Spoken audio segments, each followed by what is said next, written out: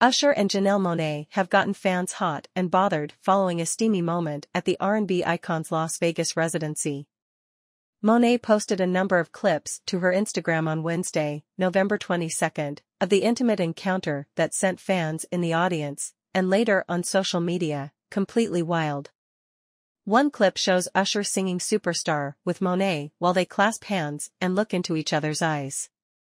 Another shows the Confessions crooner and Glass Onion star sipping champagne together while he performs. The sexy display concluded with Monáe slowly walking away from the R&B legend.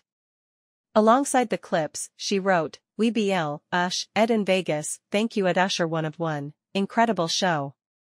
Janelle Monáe's followers on Instagram loved the clips, with comments including, "The chemistry. Yep, we gon' need a collab soon."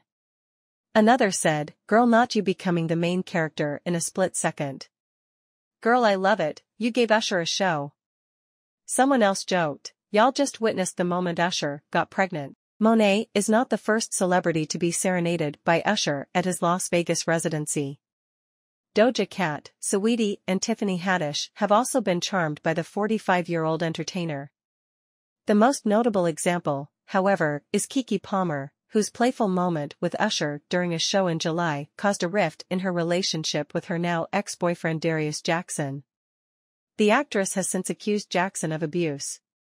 Speaking to GQ earlier this year, Usher said his concerts are aimed at giving his female fans a good time. "I really wanted to give women something to look forward to, something to come here to Las Vegas with their friends for.